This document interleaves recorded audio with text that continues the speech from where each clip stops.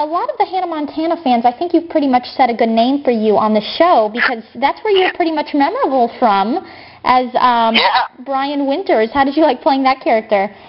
Yeah, Brian Winters thing. You know, again, this stuff moves really, really fast.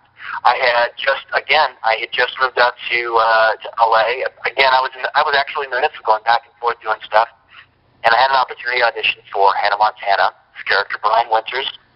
And I went in and I met with the casting director, Howard Meltzer, who also was the original casting director for Shake It Up. And at the time, when I went in, it was one of those things where I got a call out of the blue, like, Brandon, can you go in and audition at 11 a.m.? And so, and I was shooting my first HGTV show called Get Out, Way Out at the same time, and I was shooting about an hour north of where the actual audition took place. So when I wrapped that show, I flew back down because the audition went well, and they said they wanted to see me for a producer section. So auditioned in the morning, shot my other show, ran back down. As I'm running back down, I'm learning my lines the best that I can, and I go in and I do the producer thing, and I play this exaggerated kind of version of Ryan Seacrest a little bit, and then they're like, hey, this is great. And they brought me into the other producer, and then I did it again, and then the next morning I got the call that I got the gig. And then I walked in, and so that started this whole thing with Hannah Montana. And as time went on, because the character is sort of a red carpet type guy, there would be times where I would be maybe booked for an episode, you know, many more than what I actually shot. But if they had the opportunity to perhaps get a bigger name or a celebrity, Brian Winters would sort of be replaced. And one time I was booked, and then they released me, and they said, oh, we got Donnie Osmond. Or we got Nancy O'Dell, something like that. So they do what's called stunt casting, and so they just sort of rework the character to not necessarily be Brian Winters, but to be a red carpet type reporter. And so that's sort of how they did that. But it still kind of kept me alive and on the radar of Disney. And as I said, when the opportunity came in for Shake It Up, I guess kind of the stars aligned, and I was in the right place at the right time. Disney knew me. And then the rest is history. Absolutely, and you're lucky you got to be on the show before it ended. Yeah, exactly. You know, it's a trip to sort of see how this whole thing is played out with Miley Cyrus being there. Because I started at the end of the first season of Hannah Montana, and then I also did stuff on the second season and stuff. And now I'm on this other show, Shake It Up. That again, very blessed and lucky that we're doing very, very well. And my point is now we're seeing the sort of rise of Bella and Zendaya. And so, you know, so far so good. They're not doing anything naughty. They're playing right. They're doing good. They're good ambassadors for kids all over the world. And these girls really work their tails off. You know, not only are they acting and stuff, but they're performing. They're dancing. They're doing appearances. They're working their tails off. So I'm just along for the ride right now. I'm watching it all take off, and I'm very proud of them, and they certainly deserve all their success they're getting. Absolutely, and again, a lot of people that they do compare you to Ryan Seacrest, which is definitely an honor. I definitely think you've created a kind of a high standard yourself that people can live up to as well now, so which is great. Oh, thank you very much. Yeah, you know, it can be kind of a sort of a mixed blessing, because I don't want to necessarily be pigeonholed as Ryan Seacrest. There are parts of me maybe when the red light goes on that I bring a sense of enthusiasm to them. Maybe we share a similar haircut or a look to a certain degree, but there are many, many other characters I could say that are inside my head and that I have played and I'm still looking forward to playing. So, you know, I'll tell you what, Ryan Seacrest is doing pretty good right now. There's certainly a lot I could learn from the guy, and I wouldn't say no if I had the opportunity to be a part of his whole production crew. So you never know what the universe has planned for you. The big thing is you just got to keep showing up for life no matter what. Yes. And I think if you do that and keep putting one foot in front of the other, things will pay off. Sometimes we don't necessarily know where we're supposed to go. Like I said, I never wanted to be a host. I never auditioned. I never took classes. You know, it just sort of happened. And it took me on this whole other journey. And I guess perhaps at the time, what it was doing was preparing me for the opportunities that are in my life now. So you just never know. You know, sometimes there's a higher calling. So again, keep showing up for life, believe in yourself, and try to play nice in God's sandbox, I say. Right. Well said, well said. And we got to ask you another fun fact of yours. You got to tell us about being in a band for 20 years. Oh, yeah, man. Well, I will say that music in general is a huge part of my, where I get the most joy out of my life. And as a little boy, I think the first thing I ever really remembered hearing was Meet the Beatles. My father was a huge Beatles fan. And so I learned at a very, very, very young age the simplicity of melody and how actually, if you can write a simple song, they're not easier. It's harder than it is to do. But sometimes it doesn't have to be all. These days, it's all computerized. But it started my whole kind of curiosity with how to create music.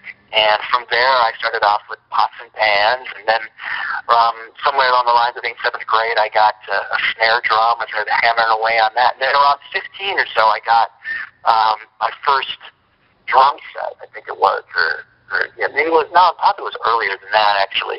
But my love of just drums and percussion began, and I started teaching myself how to play. And then as time went on, other friends got instruments, and we started playing some of our covers of songs that we love by our favorite artists. And then I thought, well, why don't we start writing original songs, And then from there, you start playing out, and you start doing little concerts here and there, and then you go to a studio, and you maybe record a demo, and then not long after that, it was pretty much like I took the same kind of drive that I wanted for, it just my desire to entertain, if you will, that I have now in my acting and hosting stuff.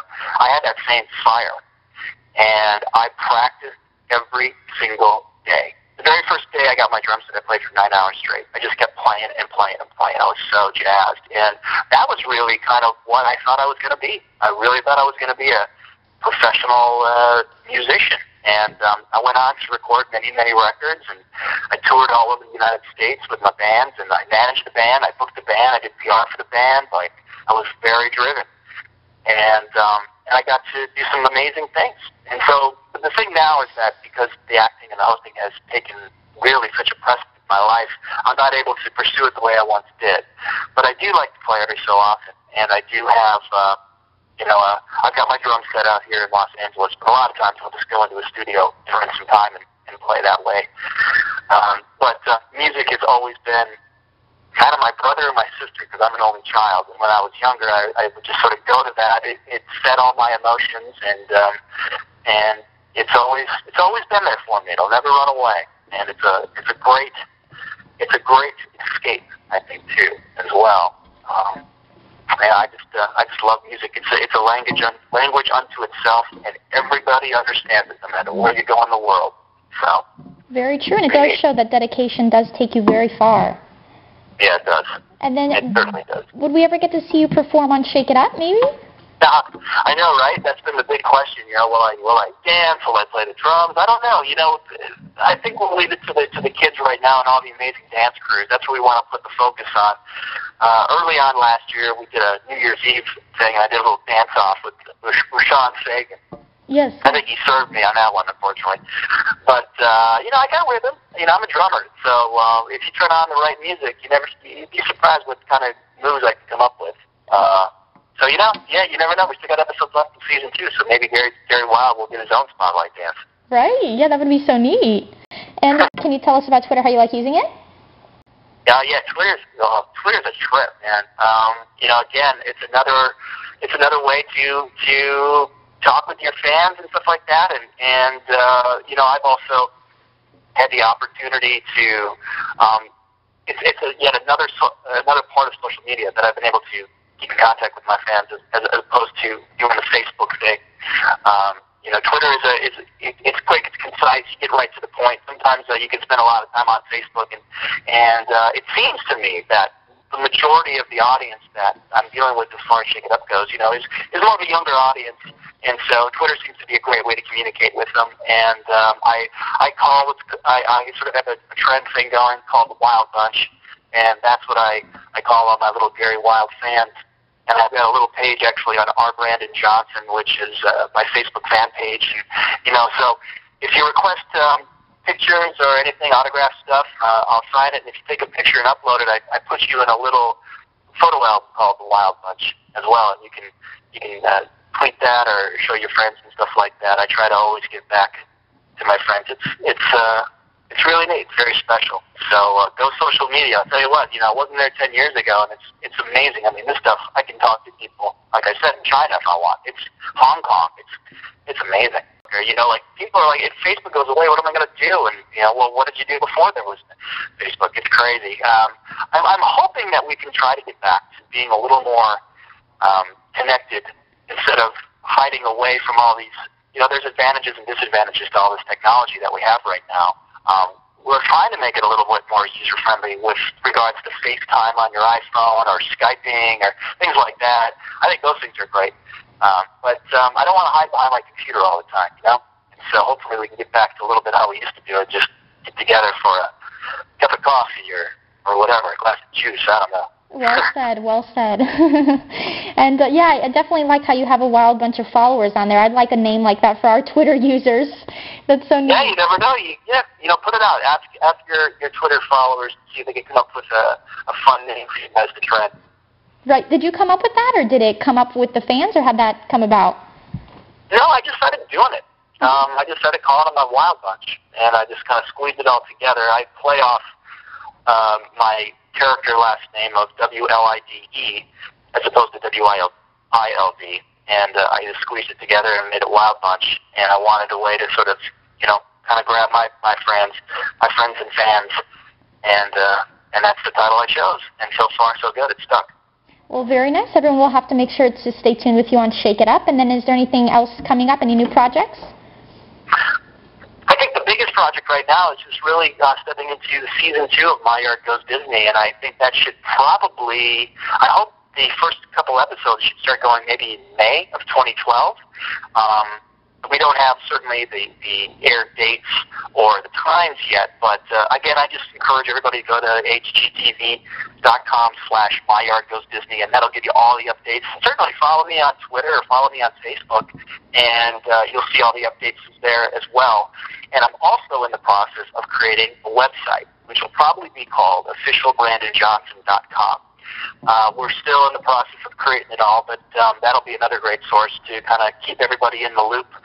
As of right now, we're just in the midst of Season 2.